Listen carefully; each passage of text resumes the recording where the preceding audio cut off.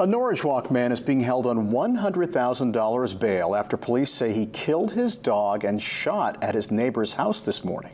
32-year-old Nicholas Eckert is facing multiple charges, including reckless conduct with a dangerous weapon and criminal threatening. The Somerset County Sheriff's Office says they responded to reports of Eckert screaming with a gun at his home on Red Barn Road and threatening to shoot anyone if they called police. They say he was also seen dragging his dog across the lawn. Police say he shot, killed, and buried his dog and also shot into a neighbor's house. In fact, they say the bullet hit their living room television. When deputies arrived, they say Eckert came out on his front porch with a gun, screaming at them to leave.